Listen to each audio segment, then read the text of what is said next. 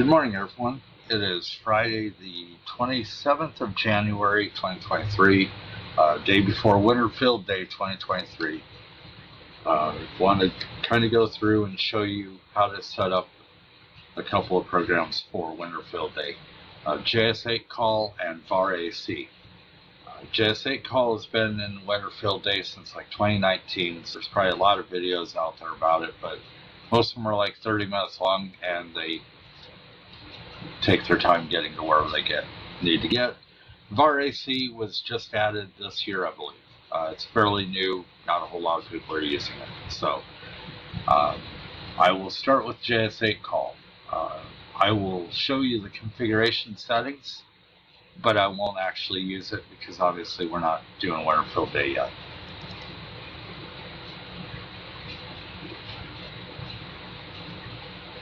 Okay. So you go into your settings. The first thing is going to be in your station. You'll have your call sign, you'll have your grid. You can add this group right here at WFD. That way you can specify which ones you want to see. So what it does is when people do the WFD group, it will show those to you. You can also do SNR requests to that group. That way you can find out who is seeing you and who isn't. So, you know, if nobody's seeing you, you know you're not going to get anywhere with this. Down here, normally it says CQ, CQ, CQ, my call or my grid. You will change it to Winterfield Day or WFD or Field Day or FD or whatever appropriately. Whatever is normally in here, you can put in. I have QSL, please copy one home Iowa. You can put an I for indoor, you can put an O for outdoor. New to 2023, you also have M for mobile. You'll have to look in the rules to figure out which one is appropriate for you. The station information and station status doesn't really matter because you're not going to send that information out. All you care about right now is hello and reply and be done.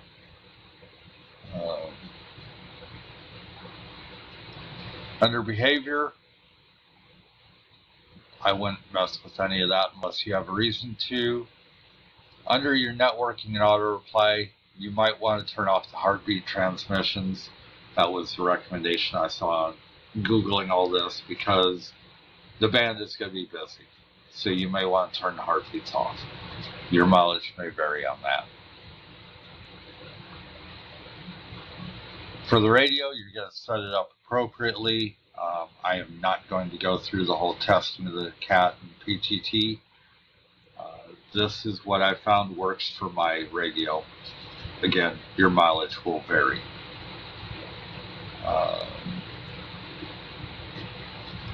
Same thing with CAT control. For audio, you'll set these up appropriately for whatever your sound card is. Your reporting tab, these two probably won't do anything because for Winterfield Day you're not supposed to have internet access. Some people have it, some don't. We will be trying to do it through an Artem mesh, so they may or may not work. Down here, if you're using N3FJP logger, you're going to check this. You're going to tell it to look wherever the server is, and then you're going to have it look at the appropriate port.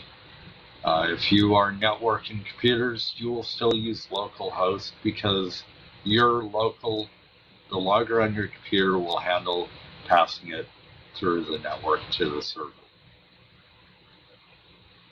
For N1MM logger, you'll do the same thing. You'll enable it. You'll set the appropriate port and IP address, more than likely localhost. You can run both. I don't know why you would, but you can. If you're using Ham Radio Deluxe, Log for Old Man, CQR log, or whatever, they will have the information to put in here, and you'll fill it out with the appropriate IP address and port. Most likely localhost, but the port number will change.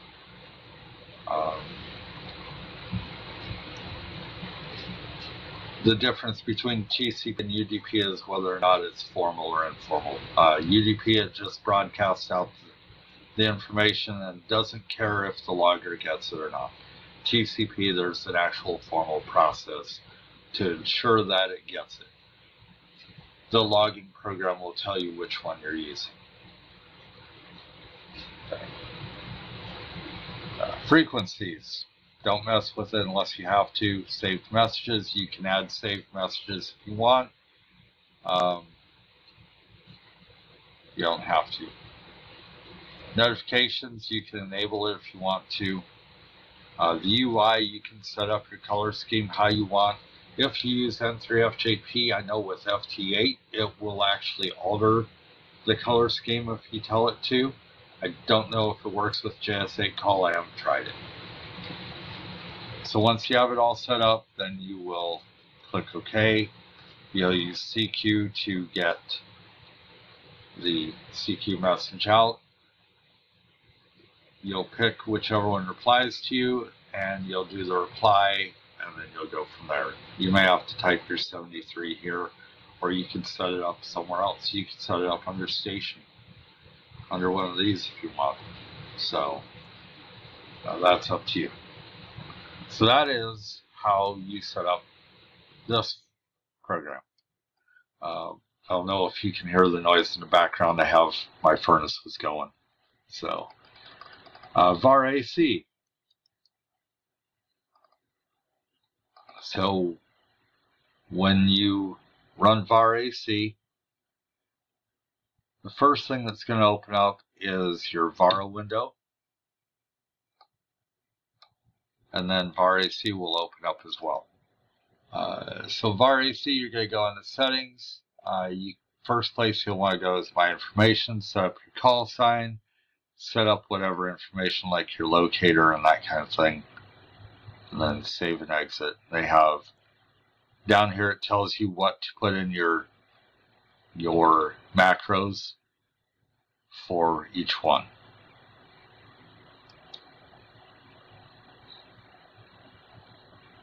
Then you're going to go into rig control.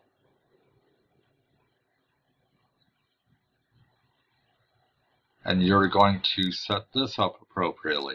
So the oddball thing is for JS8Call, I had to have these set to low. In here, it worked on high.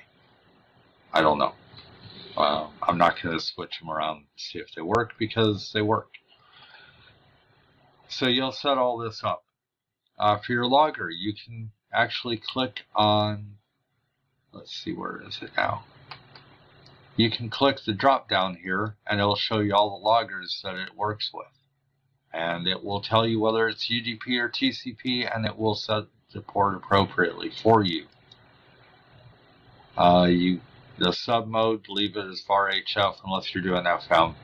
You don't really have any options. So with VarAC, if you do not have the registered copy of VARA, you will be limited to the lower speed. If you do have it, you'll have the higher speed. You'll have to check with that program to find out the differences. I think it's like 1200 and 2300, but I'm not going to quote that. So you'll set your modem type over here.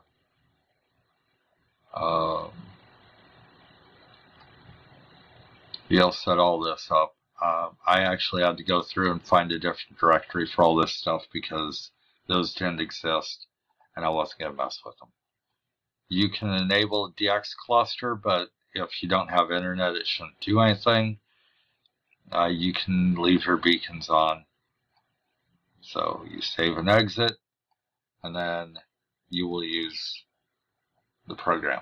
I'm not familiar with VarAC. I will tell you that right now. I can tell you how to set up your canned messages and that kind of thing, But as far as actually doing it, that's going to be another video somewhere else. If you find a video that shows you how to use VarAC, then switching it for winter field day will just be a matter of choosing canned messages as opposed to whatever they tell you to use. So, going into that, canned predefined messages. I've already set this up. These first ones, the first 5, are there by default. I left them alone because why mess with them if they work? Okay. I added one down here. It says CQ WFD my call my location. Called it WFD1. Then I also put in the please QSL please copy 1H in the alpha.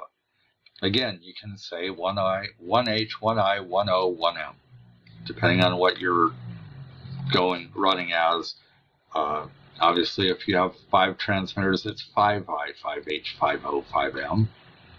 If you're running a huge station with 23, then you probably already know how to do this. So you type it out, you set it up. For my 73, I'm just going to use this one. I mean, it's there, it works, I'm not worrying about it. Okay. So for VARA, you're going to come up here, you're going to go to sound card, and you're going to choose your sound card appropriately. You can use the tune to set your ALC and all that. I haven't done it. So on my radio, it's about a 5-step process. I have to go to the menu, set it, and do all that. I'm not going to. So, but you'll set this up appropriately. You'll tune it. You'll get your drive down so your ALC is low to about 1/3 to 1/2. For whatever reason, mine doesn't work very well unless I have it at full. So, and I don't have an amp, so it doesn't matter. Everything is done in here. This window here is just going to show you like an X. If you've got a good connection, it's going to show you like a pattern up in here. It's going to show you your bit rate for transmitting. It's going to show this for when you're actually transmitting in your AC and NAC, and you can see your noise levels and processor level and that kind of thing. So, but everything you're going to do is in here. Okay. So with that, that is how to get prepared for winter field day. I hope to see you on the air. We will be running as AC0EC, Alpha Charlie 0 Echo Charlie. That is our Muscatine, Cedar County, Aries call sign. So if you see me, go ahead and click on it and reply back. So thanks. Have a great day.